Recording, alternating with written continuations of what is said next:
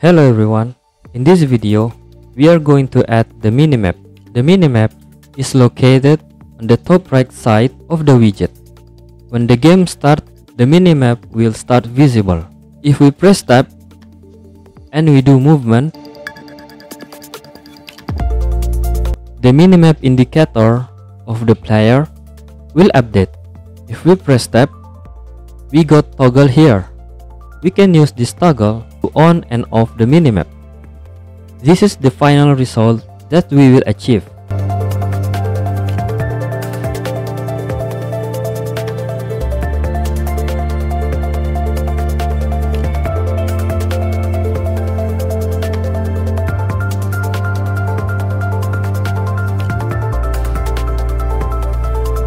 When we press tab, our bottom menu will visible, and this is the minimap toggle with the green color that indicate that the minimap is active. If we click on it, the minimap will not visible and the color is changing to red.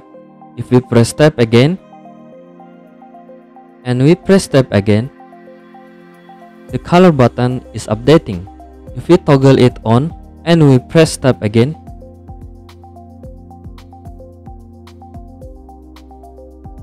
the color is updating. By the end of this course, you will have solid understanding of how to build the minimap and also implement some logic behind the minimap. So let's get started to create the minimap. In this course, we will be using the project file of the part 8. You can find it under the description of this video.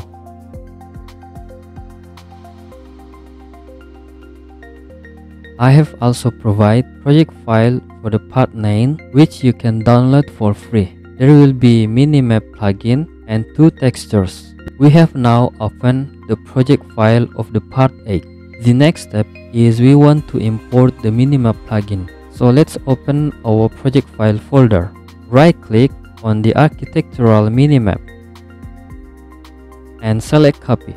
And inside our part 8, open the content folder, right click and select paste and go back to Unreal Engine.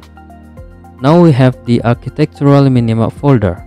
Open the minimap folder, open blueprint.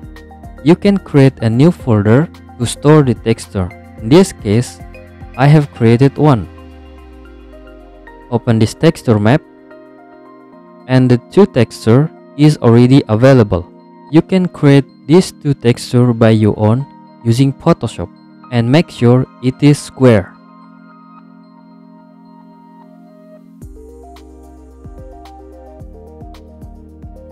If you want to use your own texture, we can go back to Blueprint and create a new folder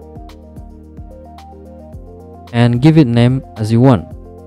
Then open the folder, select the 2 textures and drag and drop into Unreal Engine.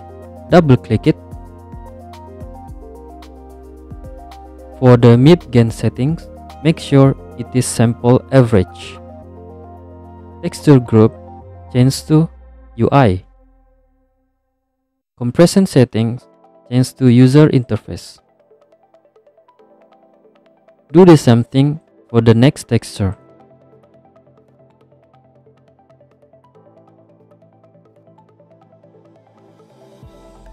The next step is we want to update the blueprint minimap texture using our own texture we have just imported, which is the minimap folder.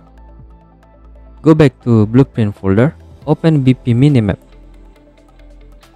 On the left panel we have minimap overlay with background and playmaker. Select the background. On the right panel, under brush, we will change the image texture. Open the minimap folder, select our map and press the arrow to apply the map and make sure it is square. If you want to move the minimap position, we can do that by selecting the minimap overlay, and on the right panel we can adjust the position X and Y.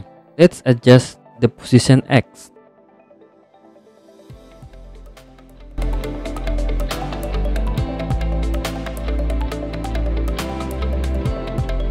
and also the position Y.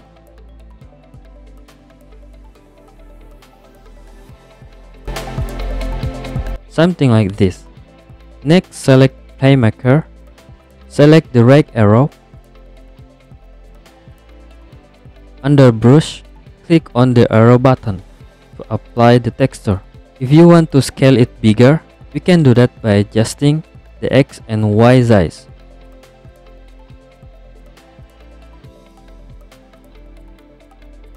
After done, and you satisfied with the result, press compile and save it. Just close the minimap.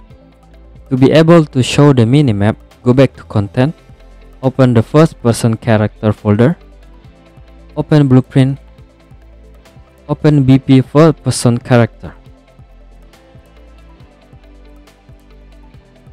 When the game begins play, it will start by using the BP first person character.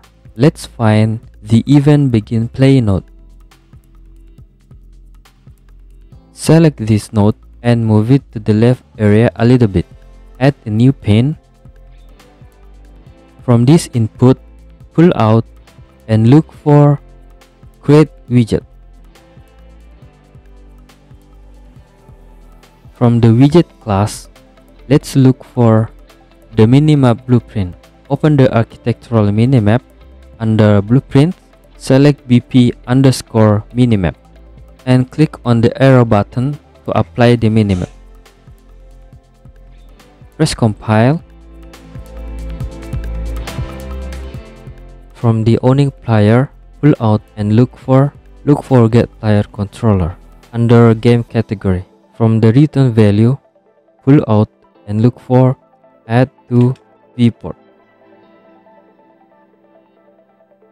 Press compile and save, and let's do a quick test. The minimap is now visible on our screen. Let's do movement.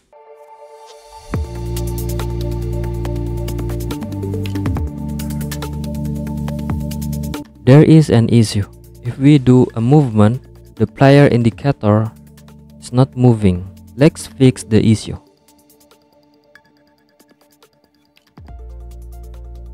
Go back to the 3D environment, open content browser, open minimap folder. Under blueprint, drag and drop the BP overlap actor. Click on the perspective button and enable top view.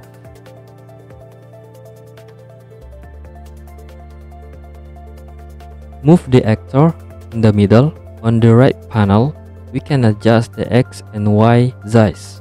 Make sure it is square. Copy the X value and put it on the Y value, and also double check the minimap to make sure the position of the minimap within the square texture. As you can see, there is a little bit gap on the top and the bottom, and also 2 times gaps on the left and on the right. Let's adjust the X value. Copy and paste it for the Y value. When it's done, change to front. From the front view, it's correct already. Go back to perspective and let's do a quick test.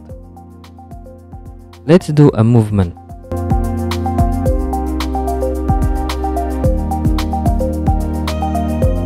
As you can see, the minimap is working as expected. The player indicator is updating its location and rotation. The next step is we want to enable toggle visibility of the minimap, which is this one. Let's close this first.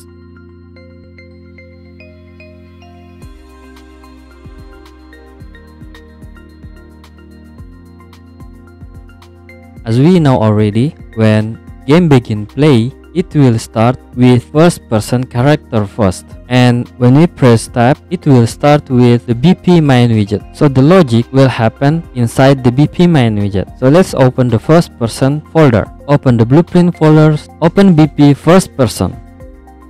Let's disable the connection first and move this node to the bottom a little bit. Next, we want to control the visibility of this minimap from inside BP main widget.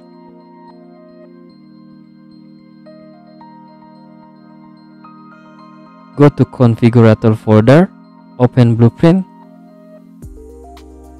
open widget, and open BP main widget. Select fade in and let's show the button. This is the Minimap button. Select the button, scroll down, find on click event and click on the plus button. Let's go back first to the BP first person character. From the empty area, right click and look for custom event. Let's give it name like toggle minimap and let's add print string.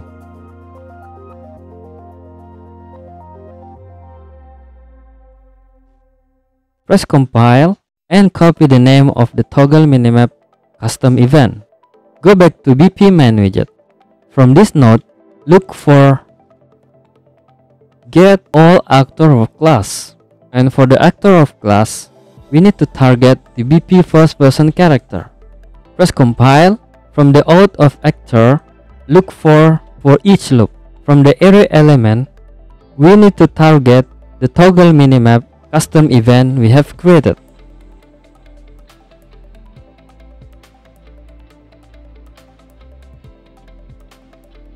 Paste the name and select the toggle minimap and connect the input. Don't forget to compile the BP first person character. Let's do quick test. If we press tab, click on the minimap button, the hello map is visible. The next step is we want to create a new variable to store the data of the minimap. On the left panel, under variable, click on the plus button and give it name like BP minimap. Let's just minimize. Go back to content, open minimap, open blueprint, and we want to store the data of the BP minimap. Change the boolean type and type here BP underscore minimap and select object reference. Press compile and save. From the BP minimap variable, drag and drop to the canvas and select get BP minimap. Right click on the BP minimap and select convert to validate get. And just remove the print string. Connect the toggle minimap to the BP minimap validate get. We are using the same previous technique we did before. Press compile. From the valid input, drag and look for print string. Give it name like valid. Copy the print string and paste underneath. Let's type not valid. When the game begin play, we want the minimap is visible first. So when we click on the minimap button, it will hide the minimap. So it means we need to set visibility to hidden for valid input. So from this input, look for set visibility under widget. In visibility setting, change to hidden. Connect the input. And for the not valid, we want to do reverse. So we want to make the minimap visible again. And to make this system working, we want to store the data of this hidden visibility inside BP minimap. Let's drag the BP minimap into canvas and select set BP minimap and connect the input. Drag and drop one more and select set BP minimap. Connect the input, and this time we want to return value to BP minimap.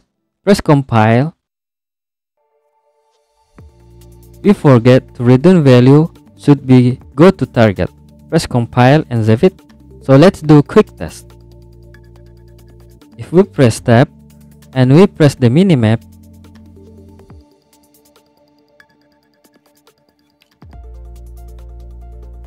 it's working as expected.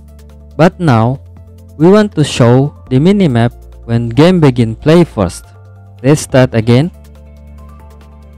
We want to show the minimap at the gameplay start. To do that, we need to create a new custom event. From the empty canvas, right click and look for add custom event. and give it name like show minimap. Connect the input to create BP minimap widget and copy the name of the custom event. Press compile and look for event begin play. From the third pin, drag and look for the show minimap we just created. So when event begin play, it will show the minimap first. Let's do a quick test.